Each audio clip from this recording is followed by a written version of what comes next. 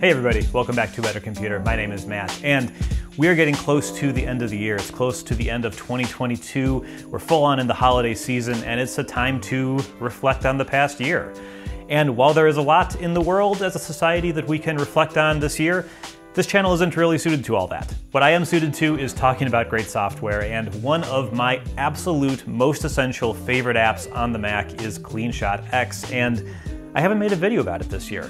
Last year I did make a video going through every single feature in the app and why I loved it at the time. I'll put a link up here as well as in the description for you, but today there's an awesome new update out to the app that really elevates it to me. It takes something that I have been using two apps to do. I take the screenshot and CleanShot and then I import it into another app to actually do some of the stuff that I think is really nice and helps me elevate my screenshots.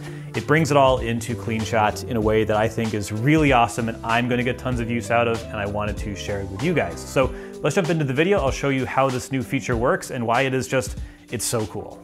Okay, so we are in my office and we're actually going to switch off this camera to the webcam because I'm going to record the whole video, the whole screen share at least, using my webcam and CleanShot. So CleanShot recently added a feature where you can kind of share your webcam in full screen and then click to go into just the corner of the screen and then click that to go back full screen. I'm going to leave myself down in the bottom right corner. I can actually drag it around too. There's actually a whole bunch you can do, but I like the bottom right corner.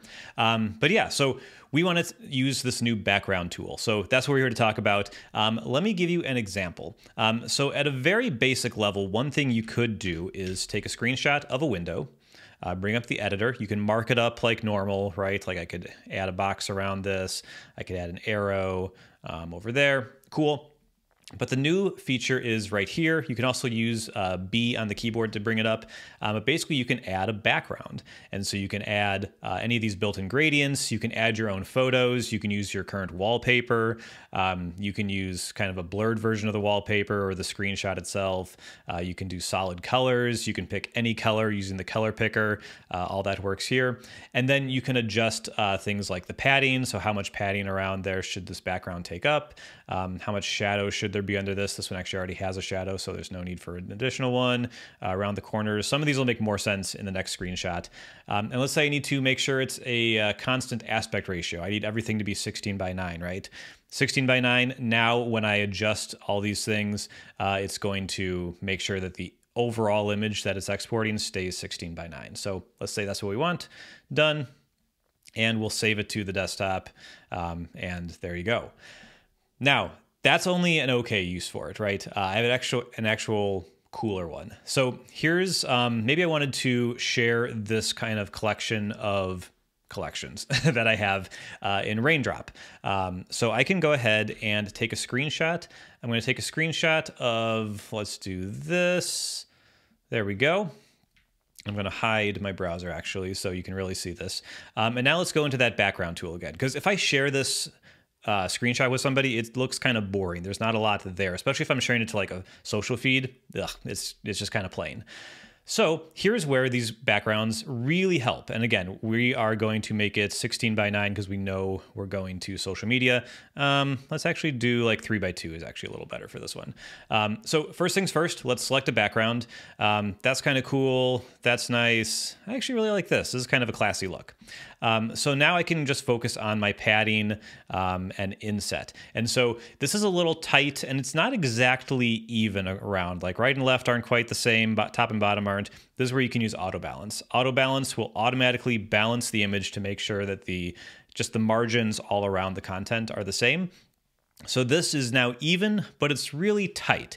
And so this is where the inset tool comes in. If you do this, you can actually add space around the content of your screenshot to give it a little space. So something like that is good. I'm going to reduce the corner radius. You can bring it all the way down to 0 if you want, or just an absurdly rounded corners. I'm going to go with that. I think that looks pretty nice. I think the default shadow is pretty good. Won't really change that.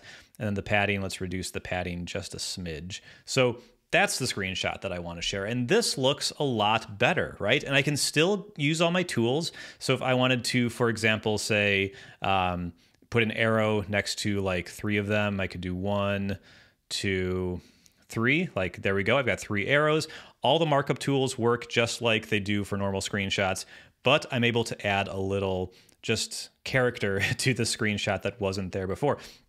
And again, like the space around is really nice because it lets it breathe a little bit, but that's not possible because there just literally is not that space over here in the real on the real website. There's the scroll bar here, there's the browser Chrome over on the left, but I'm able to add that here, which is really nice. And CleanShot just detects what the background color should be and does it. So that's really cool. So I can go ahead and hit save. You can see it down here, and if I quick look at, this is so much better. If, for example, I went into my Mastodon feed and dragged this photo in, this is going to look a lot better in my feed. I'll even post it. This is a test. Don't worry about it. So this pops a lot better in the feed than that other screenshot would have. It just wouldn't have been as good, and this is really, really nice. So yeah, that is, I'm gonna delete that before anyone actually sees it. But anyway, that is more than enough for me today. Thank you so much for watching, and I'll see you next time. Bye-bye.